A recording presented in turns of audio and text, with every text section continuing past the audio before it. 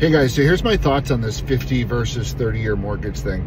At the end of the day, there's a lot of reasons why you might not want to do the 50-year mortgage. I get it. But my argument is you have to have good intel. You have to have the right data. So you have to look at this in a vacuum first and be able to analyze the two options. And then from there, you have a foundation. From there, you layer on the variables. Oh, peace of mind. Oh, I don't want to pay 50 years, blah, blah, blah. Or I'm going to move in 10 years. Well, yeah, those variables change. Or what I'm going to tell you is when you compare, you have to compare the same amount of cash flow streams, right? So the 50-year, if you compare it properly, you're investing any little difference into a savings account, or I'm sorry, not a savings account, an investment account. Now, if the argument is like, oh, this, I will never do that. I will never have the discipline to invest in another account. Well, those are valid variables, but those are very personalized variables. So my argument is know the data, know what the data says, know what the intel is, and then you make your decisions based on the variables of your situation, or maybe you're advising someone or whatever.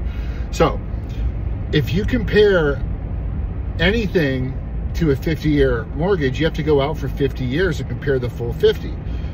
So think of it this way. You clone yourself in two scenarios. One scenario, you're going to do a 30-year. The other scenario, you're going to do a 50-year. And I've been doing this comparison for many years. Usually it's 15 versus 30. That's the big argument. So let's just say your 30-year mortgage for a house, I don't have the math right in front of me. Let's just say it's $2,500 principal and interest, the P&I. We're not worried about insurance. We're not worried about taxes.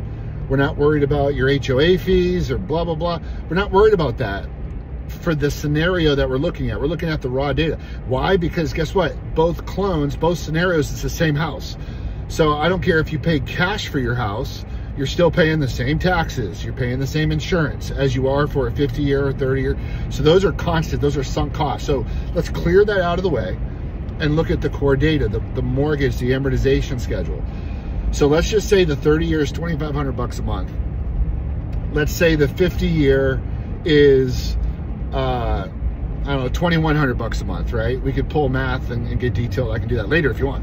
Let's just say that 50 years, $2,100 a month. The 30 years, $2,500 a month. You have to compare over the 50 years, over the full time horizon, to have an apples to apples comparison. So what that means is if there's a $400 delta, so there's $400 of difference between the 2,500 and 21, the assumption is, well, I'm going to be paying 2,500 bucks anyway, so I need to compare that full 2,500 in both scenarios. So that means that $400 extra, the 50-year scenario, you're going to invest that.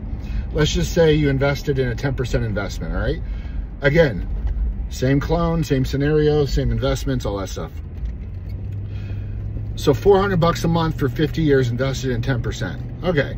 So you have to look at, you can look at the amortization, then you look at this bucket over here, your investment bucket. How about the 30-year? You're paying the $2,500 a month for 30 years. However, you still got to analyze that over 50 years. Well, how do you do that? That is, make sure I have the right directions here. What you do is you pay $2,500 for 30 years, and then there's still 20 years. And then you're going to, so those 20 years, you're going to put the $2,500 into the same investment every month for 20 years. And you're going to look at that total. So you're going to look at the two totals. And what you're going to find is the 50-year, yeah, if you look at a 30-year amortization interest and a 50-year amortization interest, what everyone's doing online, all the financial gurus that don't understand how time value money works and the comparisons, they say, oh, well, the 30-year is, $200,000 of interest, and the 50-year is $350,000 of interest. Therefore, obviously the 50-year is stupid. Well, that's very short-sighted in one piece, because the way I'm showing you, the 50-year is going to have millions of more dollars in that investment bucket, okay? So that's the math. The other things to consider is how time value money works. If you're paying $2,500 a month, or in the case of a 50-year, you're paying $2,100 a month, In 50 years or 49 years and 11 months, you got one more payment. Guess what? How much it's worth? Well, it's worth $2,100. It's still 2,100. But the value of that's far different. That value of that might be like if you're paying $500 today, or $600 or $700. We could look at the time value of money, the value of that. So the banks are the ones that lose here, guys, because they want you to do a 15-year. They want you to pay off your mortgage in 5 years, because you're throwing all your extra cash flow at that thing, and they're able to get more powerful money and recycle it because they understand it's more valuable. The longer you draw out the loan, the better it is for a borrower. Now, again, there's other variables. Maybe you want peace of mind. Maybe you have a bunch of money, you get a windfall. I'm not discounting those things. I'm not giving you an absolute, but they're things to think about. What if you're doing like a rental? And this goes for any mortgage, actually. If you're renting the house out, so you're paying $2,100. Let's just say you're renting the house out for $2,500 a month. Well, again, for 50 years, year 49 and 11 months, you're paying the $2,100 a month. But guess what the rent is? You're probably charging $11,000 a month for rent, because the rents go up with inflation. So it hedges inflation. So it goes up with inflation, right? So if you're renting a home and it's every year or two, it goes up 5% or whatever, that's hedging inflation. However, the payment is a fixed cost that stays the same.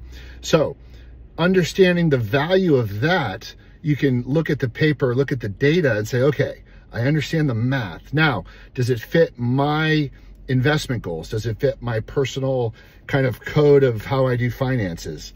Maybe it doesn't. Totally fine. But I think it's important to do the math, because what I'm finding is a lot of people don't understand how the basic math works. Oh, and I'll add one more thing. And if you want to say, well, but the 50 is going to have a higher interest than the 30, well, maybe it will. Maybe it's going to be, what's it going to be? It's all assumptions, right?